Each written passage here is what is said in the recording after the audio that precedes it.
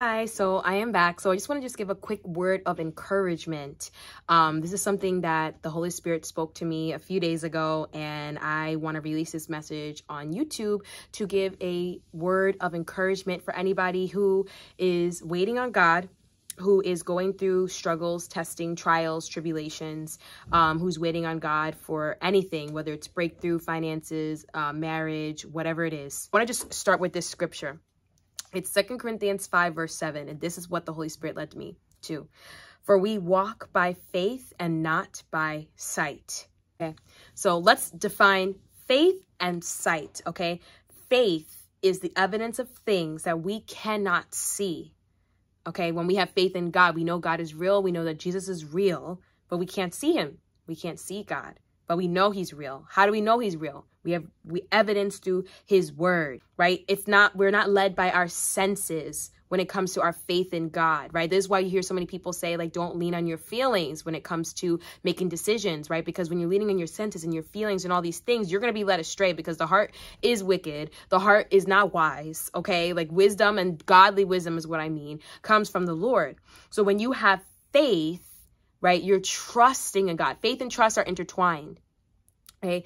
Even though you can't see it, you know it's going to happen. You know it's real, and you know that it will be, okay? Sight, okay? We walk by faith. Remember that. We're walking by faith, but not by sight. So sight is going by your senses. You could see it. You could taste it. You can smell it, okay? You're leaning on your own understanding because you can see it, okay? It is so important to know the difference between the two. When we are leaning on our faith, we're trusting in God's provision. We're trusting in his salvation. We're trusting in all things regarding the Lord. When we are leaning on ourselves, which is our senses, the physical flesh, let's talk about the Israelites, okay? They were led by the Lord into the wilderness, but then they lost faith. They lost their trust in God, even though God literally was showing them signs and miracles and wonders. They decided to run and make false gods with their own hands so that they can worship. They were able to see the false god. This is what happens to a lot of people who worship false gods. Because they can see it, they can touch the statue, they can feel it, they can smell it, right? They're walking by their sight. They're walking by their own understanding. They're walking by the eyes because they can see it, right? And because they're walking by that, they lack faith. They're instantly put doubt, and they instantly don't believe in God anymore. They instantly say, okay, yeah, God might have said this about my life, but I can see it. For an example, right? The Lord might be putting you in a waiting season for marriage, okay? I like to give this example. If the Lord is putting you in a waiting season for marriage, maybe he already told you who your husband or your wife is, right? You're on that waiting season. You're waiting in faith. You can't see it, but you know it's real. You know that God's word is real, his promises, and all the things that he says will never return back to him void. So you know by faith it will happen. Faith is the evidence of things we cannot see, Hebrews 11. But now the enemy sends you a counterfeit. Okay, the enemy sends you somebody that was not aligned for you. It is not the person that the Lord's telling you to wait for, whether you know him or her or not, right? It is somebody that fits that mold, though. And now you're getting to the point on your walk and in your waiting season that you just want to do whatever because you're tired, right? And a lot of people end up doing that. You feel like you're tired, or you feel like this person's the right person, or you feel like this friend. It might not even be a relationship. It could be a friend, right? You feel, remember the feeling, the sight, you can see it. It's right in front of you. It's easy. It's right there. Might as well just do it. You lean on your own understanding, right? And maybe you even get dreams about that person. You're like, well, he's already here, or she's already here. I already had a dream about them. This is the right person. And then you don't go back to God and ask, okay? This now leads to doubt. And we know that faith pleases God. In Hebrews 11:6, let's just read it really quickly. When you go now into this doubting of what the Lord says, just like the Israelites started doubting and they started questioning God in a way of like, well, God, why did you take us out of Egypt? I might as well just been back to Egypt, which was their bondage. Okay, so I just want to read Hebrews. And if you struggle with faith, I really highly recommend reading Hebrews 11 and bring all of this back to God. Okay, so now here in Hebrews 11, and I'm going to read from the New Living Translation, it says, faith shows the reality of what we've hoped for. It is the evidence of things we cannot see. That's Hebrews 11:1. Now Hebrews 11:6 says, Okay. And it is impossible to please God without faith. Anyone who wants to come to him must believe that God exists and that he rewards those who seek him sincerely. Okay. Who sincerely seek him, right? He is pleased by our faith, and without faith, you cannot please God. So that's important. We need to lean on our faith, not lean on our own understanding. So when we go back to the scripture, we walk by faith, not by sight, is because we're truly trusting that God is going to do what he said that he's going to do in your life. God will do it.